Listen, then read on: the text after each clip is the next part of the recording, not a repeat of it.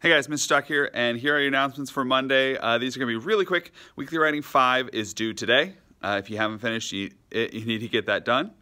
Weekly Writing 6 is going to be assigned today. It's going to be due next Monday. Weekly Writing 6 is going to wrap up Peak. We're going to finish that up this week.